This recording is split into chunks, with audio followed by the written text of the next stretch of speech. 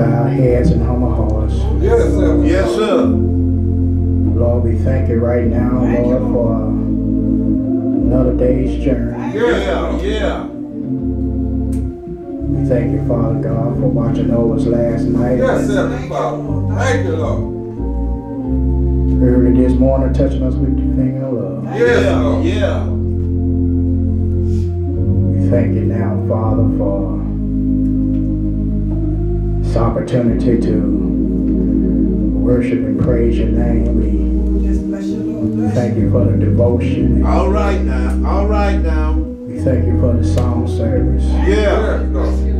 But Lord, don't be done with us. All right, brother.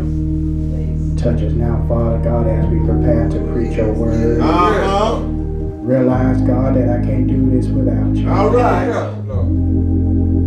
So I'm asking, Lord, that you allow Harris once again to sit down so that you might stand. Reverend. We ask, God, that you have free course and free will. Yes, Lord. Welcome, Lord. And then, Lord, if it's anyone in our midst that don't know you, pray, God, that you touch them right now. They might come running asking, Lord, what must I do? Oh, hallelujah. Hallelujah, Reverend.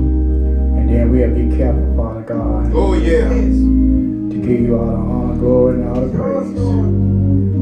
In your Son, Jesus' name, we do pray. Be worthy, Reverend. Worthy, Reverend. And praise God. Oh, yeah.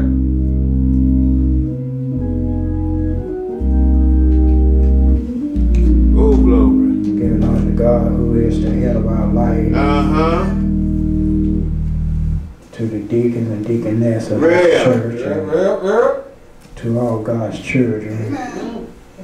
Last but not least, to this magnificent choir. Under the leadership of our dynamic musician. There is a word. Say it now. In the book of Acts, chapter 9. Thank you, Lord. I try not to hold you too long because I know men got to get home and fire up that stove. Take time, Pastor. Yes, we got time right there. Take time. But you already got it done, Dr. Jones. Yes, it's almost ready. Well, I gotta stand outdoors for a little while. It's almost ready. Let me get you on. It's cold outside. That's all right. It's that People must have shot 2 arrows in your heart. It's cold outside. I promise you, I'm You gonna can't do go in the it. oven. You can't go in the oven. Oh no. Okay, well let me go and get started. I want to look at verse number 6 if you don't mind. Yeah. Take your time, Pastor. Please, Lord. The Bible says, and he trembling and astonished said, Lord, what wilt thou have me to do? The Lord said unto him, arise and go into the city, and it shall be told thee what thou must do. You may be seated. Amen. For 1 second. I want to use for a subject, if you don't mind. Jesus can turn your life around. Yeah.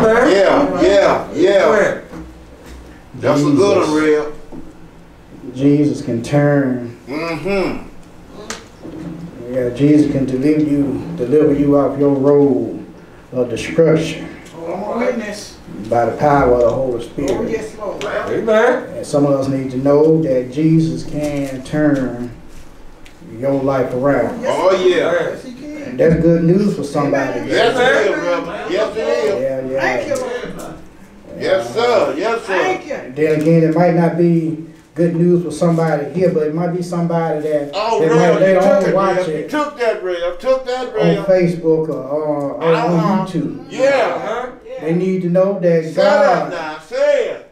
can turn their life around. Amen. Jesus can turn Lord have mercy. their life around. Yeah, you can't get out of God's reach All right. for Him Man. to touch you. Yeah. All right, Reverend. Jesus can turn your life around. Yeah. It's hope for everybody. Yes, sir. Yes, sir. Yeah, even somebody that's low down and Dirty. All right, nasty brother. attitude. All right, I'm talking about that man with the orange hair. All There's still some hope. Amen. Long as the blood is running warm in your veins. Yes, sir, Reverend. Yes, Lord. Somebody need to go and tell him that God can turn his life around. All right, Reverend. All right, Reverend. He got to do the turn. Some folks we know right now. I wish Jesus would just touch them Amen. and turn their life around. Talk to us, Reverend. The Talk to old us. folks used to say they have done everything but die. Oh, talk to us, Reverend. Talk to Thank us you, now. right now. Yeah. Rob folks, and stab folks, and shot folks. The fault folks. Yeah. So I come here to tell you that God can still All right. turn their life All around. right, Reverend. All right, Reverend. Somebody need to be here right now, Rev. afraid of the things that they have done in their life, saying that there is no hope. Yeah. Well, let me tell you that God is able to do all things, Hey now. but fail. Help. So Help us, Rev. Help us. We look at Saul's conversion. Jesus had to step in and turn Saul around. Yeah. Saul was a bad man. When they stoned Stephen, Yes, sir. yeah, Saul was a witness. Yeah. Acts chapter 7, verse 58.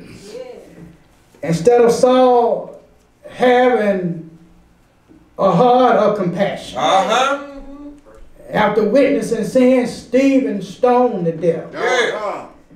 Bible saying in Acts chapter 8, verse number 3, that Saul began to wreak havoc All right, Reverend. on the church.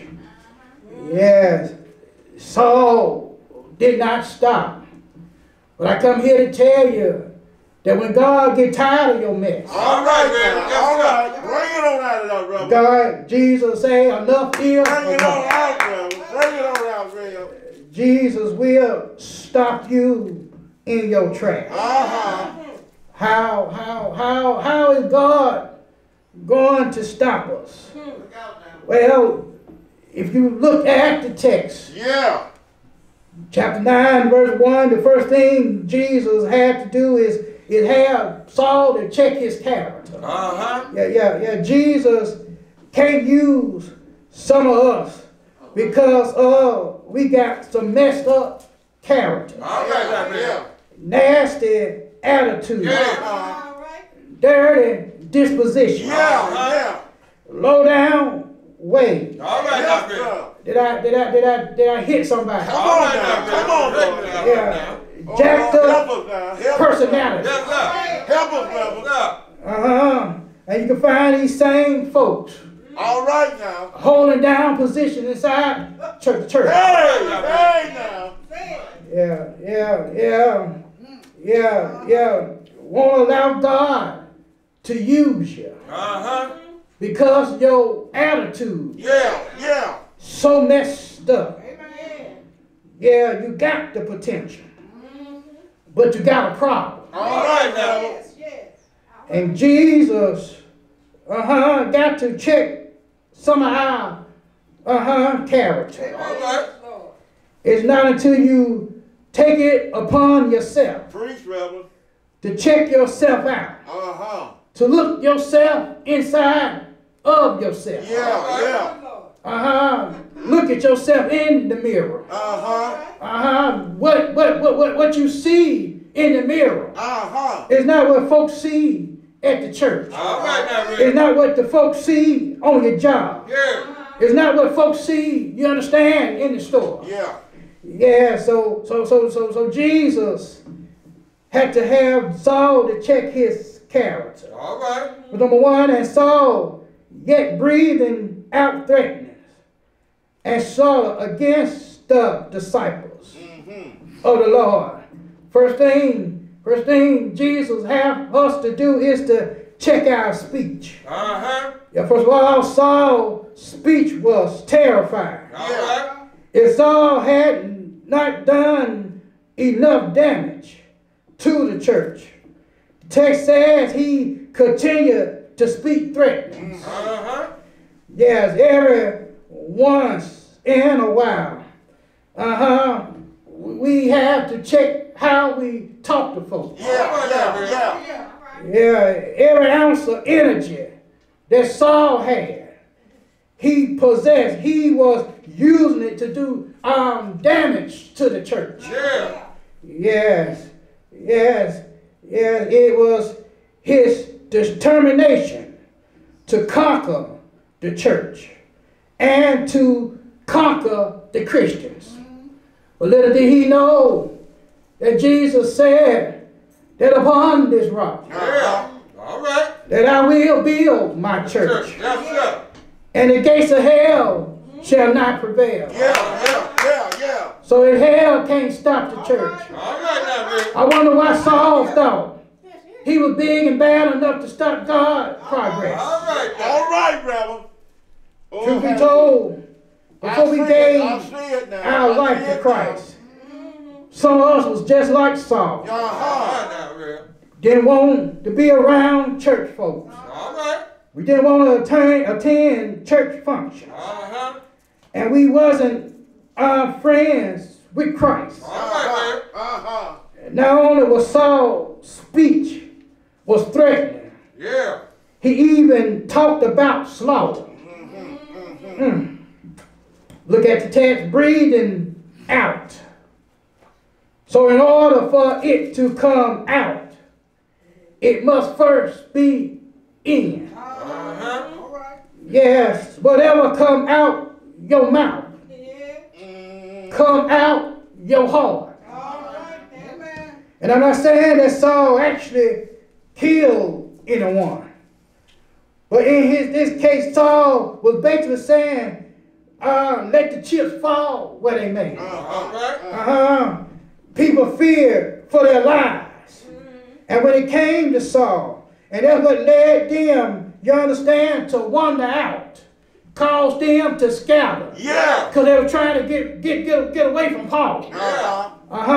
That's how it is, and that's what happened to the Christian and to the gospel today. What the devil meant for bad, God meant it for the good. Yeah, because it caused the gospel to scatter abroad. Yes, they were trying to get rid and get away from Saul. Saul was talking about killing. Saul was threatening them. You understand? A threat goes a long way. You don't have to hit me. But if you threaten me that you're going to hit me, I'm going to be prepared. If I tell Jones right now, I'm going to walk out to the pulpit and go over there and slap him. And if he sit right there and wait for me to slap, he deserves to get slapped. You got to put up your hands, throw that cane or something. Yes, sir. Here these Christians. Here Saul talking about threatenings and slaughter. They was afraid for their lives. So they left. But not only did we see the slaughter, but we see that he sought. Saul went to the high priest, someone with power and authority. But not more than that he found the founder of the church had more power and authority than the high priest. And desired of him letters to Damascus. So basically saying here, they ain't getting away from me. They might try to flee, but give me permission to go after them. Give me permission to seek after them. I want you to know right now that the devil seeking permission to go after you. The devil seeking permission to hinder your life. I know that for a fact because when Jesus got ready to go on Calvary's cross, All right. he told Peter, he said that the devil desired to have you. Yeah. He said, but I prayed for you. Yeah. Yeah, he desired to sift your life from weak. All right, man. But I thank God that he prayed for us. Yeah. Yes, Saul looking for permission and to bring them back to Jerusalem to stand trial. Yeah. Uh-huh. Yeah, how evil can one person be? But that's how it is. There's some folks like that exist today. Yeah, they don't like God. They have a problem with God. All right, man. And they try to rub the evil spirit off on you. Yeah. Yeah. Yeah, you don't have to spend all your time down there at the church house. You don't have to go every Sunday. Yeah. God knows your heart. Yeah. All right, Yeah, but sometimes evil slip in our hearts. Causes us to do some stuff that we ought not to do. Yeah. I don't want God to know my heart at that point in time. Yeah, God knows your heart. All right, man. All right. They don't come and they don't try to give God none of their time. Yeah. Look at Saul. Look at Saul.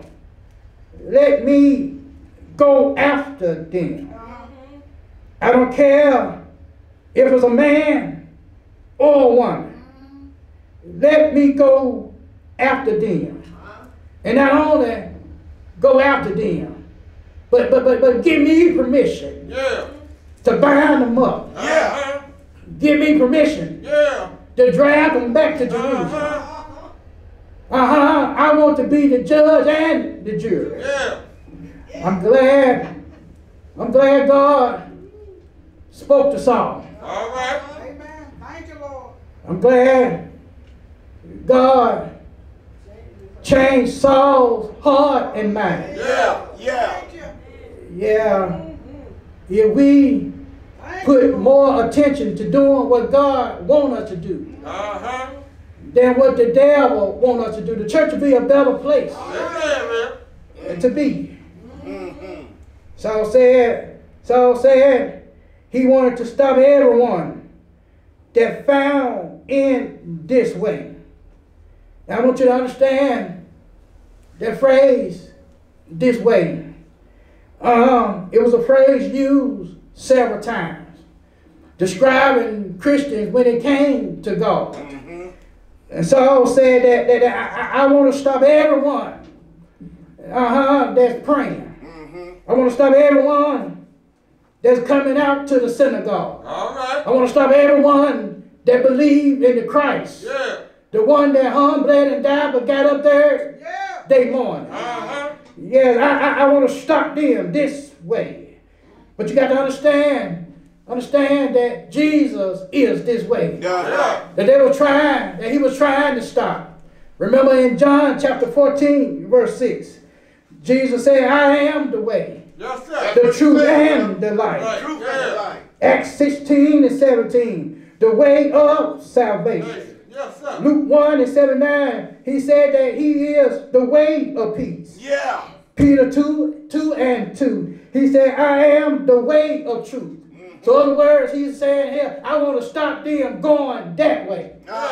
We got some family members that try to stop us from going that way. Yes, we got some, you done told them, talked to them till you're blue in the face. Told them that they need God in their life. But yet they don't want to give God none of their time. But they want to stop you from going that way. I'm like the psalmist saying, Mama don't go. If Daddy don't go, if my sister or my brother don't go, send me, Lord. Don't hinder my pathway to heaven. But not only will Jesus check your character. Watch this, Jesus will change your condition. Yes, Jesus had to check Saul's character. All right. He wanted him to see for himself what he was doing. Now he got to change his condition. And you ought to thank the Lord for changing your condition. Yeah. I can remember one Thursday Every day, right? when he changed my condition. Yeah, he stepped into my heart. Thank you. Yes, and a lot of folks want to say, I found the Lord on this day. You didn't find the Lord. The Lord found you. And because some of us will still be doing some of the same things if God had not reached down and snatched us up. Yes, sir. And brought us into his marvelous light. Thank you. Yes, sir. Yes, and not only will he change your playground, God will change your playmates. Yes, I used to think that you don't have to love the way that you used to love, or you love now differently, because God changed your ways. Yes, he changed your conditions. Jesus, couldn't take no more of Saul's threats. Yeah, he couldn't take no more of Saul's slaughtering people. Oh, thank you, Lord. My great auntie used to always say, that the Lord will give you enough rope to hang yourself. Saul is about to hang. First thing Jesus did was, he presented himself to Saul. Text says, verse number 3, Saul, before you go any further, scandalizing my name, I got to stop you in your tracks. Number 3, and as he journeyed, he came near Damascus. Before he could reach others that followed the way, Jesus got in his way. Text says, suddenly there shine around about him a light from heaven. Here Saul was about to begin his slaughtering spree. The light of the Lord struck Saul down. Basically what I'm saying is that it's never too late for a person to make a change. Yeah, God can take a pimp and turn him into a preacher. He can take a drunk and make him into a deacon. Yeah, he can even take a tramp and make a teach Sunday school. Yes, sir. God can turn our life around. Some of the best folks are the ones that have been out there in the streets that have made a change for God. Yes. I believe it's just too many folks inside the church that think they were born inside the church. Never done nothing wrong. Never sinned in their life. But those that have done wrong become a great teacher, a great preacher, a great disciple for the Lord. Yes, Luke recorded that the light appeared suddenly. Number 2, the light came from heaven. Bright as the noonday sun. And number 3, the light and the sight struck Saul down to the ground. Before all this, Saul's path was dark. But Jesus said that he was light. And that he was the light of men. And Jesus had to shine in Saul's dark heart to show him that he was the light. Jesus had to let Saul know that there is another power on the scene. Yes, we need to understand that our dark pathway needed to be lit up by God. God has to shine in a man's heart in order for him or her to be saved. But not only did Jesus present himself as light, he showed the problem to Saul in spiritual logic. Look at it. Jesus' indictment against Saul. Text says in verse 4b that Jesus got his attention by calling his name. Text says, Saul, Saul, Yeah, I got to get your attention. Why persecutest thou me? Yeah. Persecution, that is to treat someone differently because of their race, gender, or beliefs. All right. Saul. You understand, when Jesus wants your attention, he'll call your name twice. Yeah. Remember, he said, Simon, Simon. Yeah. Yeah, Satan desired to have you. Yes, Jesus had to get Saul's attention. Number one, the first thing we need to understand that he called his name twice. Number one, he was showing love and compassion. All right. He was showing Saul, understand, Saul, you don't have to go down this road. He would let Saul know that I love you with all my heart. Yeah. But the second thing, he would call his name to let him know you need to stop right there. You need, you understand, woe unto you. Yeah, you don't want to go down this path. I don't understand why folks want to fight God all the time. All right now. You know you can't beat God. Yeah.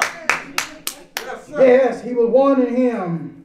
And I wonder what would be our excuse for persecuting the Lord today. I believe folks still persecute the Lord today. Get mad at the Lord for what's going on in their life. Because somebody died. Because your money low.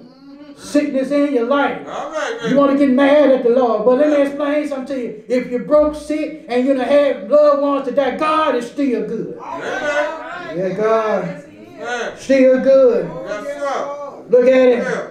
Saul, verse number 5. Who art thou? All right. Lord, he paused for a second. Uh-huh. He said, who art thou?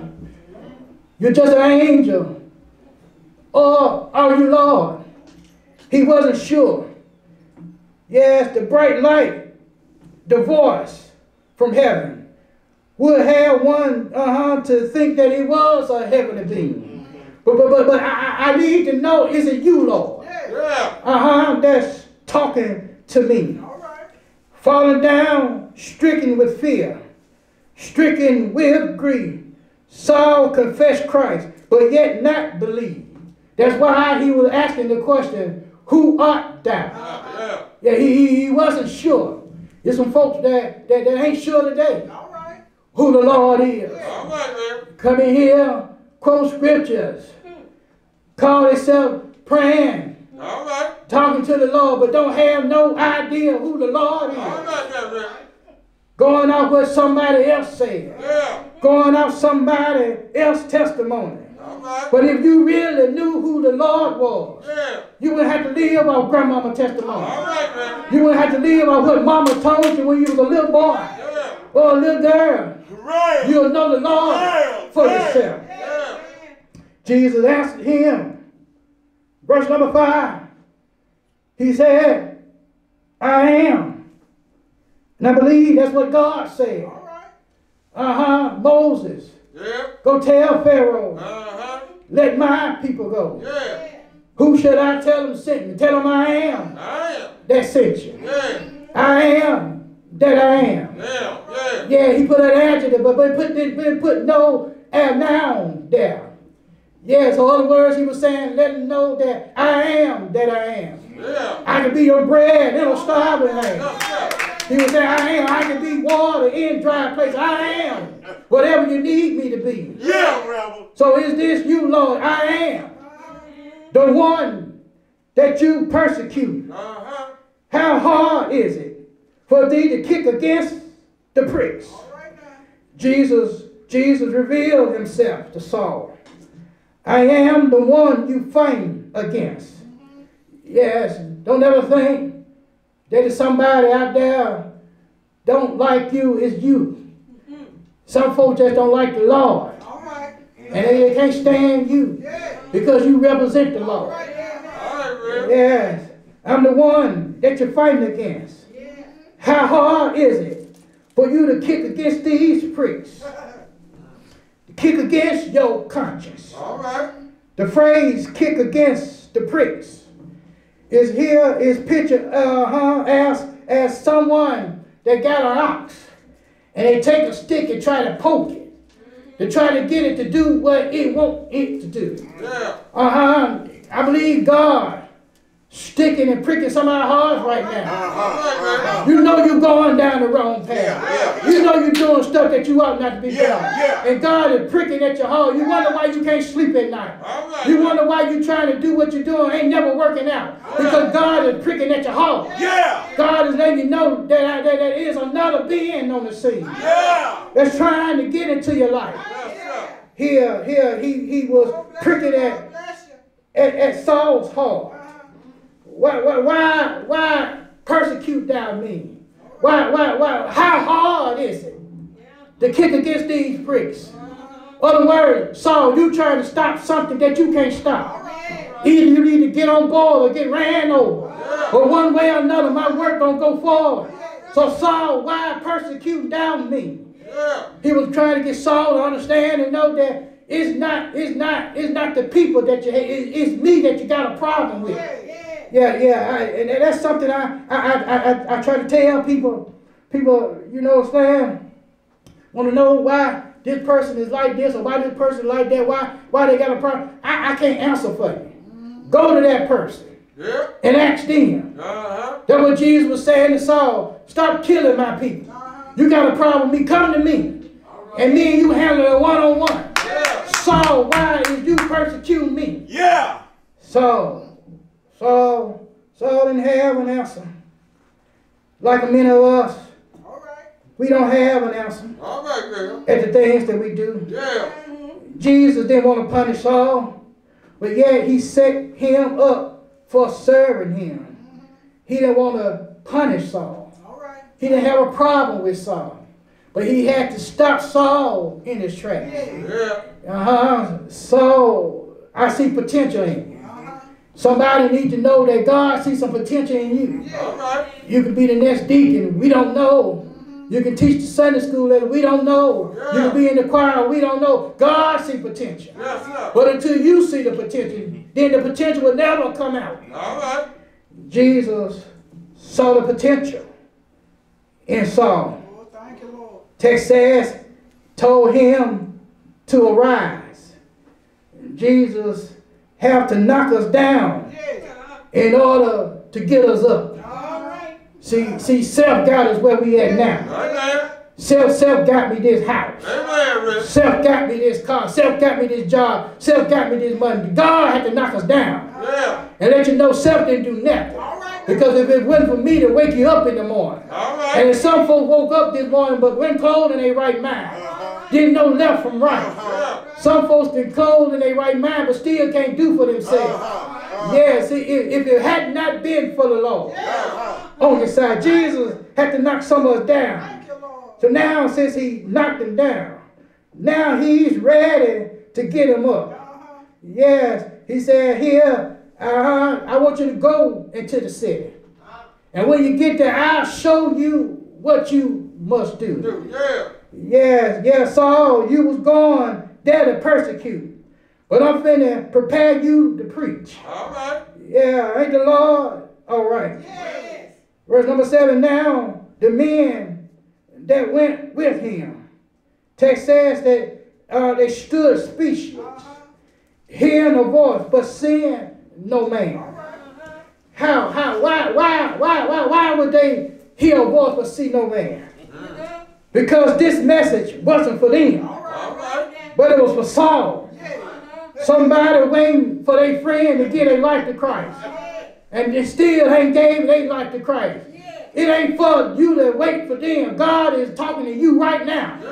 God is pricking at your heart right now, trying to urge you to come to Christ. But yet you want to sit down and wait for somebody else. They might not never get a life to Christ. Some folks love raising hell. Some folks want to die and go to hell. But you're going to go there by yourself. Yes, sir, because when God called me, if John didn't want to go, I was going to go by myself. Say it right now. Say it. We need this, brother. Yeah, say it. Lord, we love you. Somebody needs to know Oh, yeah. that God can change your life. Yes, sir. Can turn you around. Yeah. You don't have to go down the path that you're going. Yeah. You don't have to do the things that you're doing. That God is able to turn your life around. Yeah. First of all, Thank you, Lord. as we close, He will check your character. Yeah. Yes. Check your way of living. Thank you, Lord. Check your theology. Yeah. Yes, some of our theology is all screwed up. All right now, man. Think God owes something. Yeah. God don't owe you anything. Yeah. God has done enough for you. Yeah. And He gave you His Son. And if you don't want that, then what else for you to get Him to give you? Thank you. So He had to check our character. But not only will He check your character, but He will change your condition. Yeah, God will touch your heart. Oh, yeah. And cause you to think differently. Cause you to step back and look at your life. And realize that you need a change in your life. Finally, He will clear your conscience. A lot of us need our conscience cleared. Yeah, we can't go forward because we're thinking about the past. All right now, man. Listen, stop beating yourself up for what you have done in the past. The past is in the past. Yeah. It's gone. Yes, sir. You can't do nothing about it. It's gone. Like great auntie used to always say, God give you another day for you to do better than what you did on yesterday. Yeah. So if you raised hell on yesterday, try to change and do better on today. Yeah. Yeah, in other words, Jesus will allow you to think about the wrong you've done, Yeah.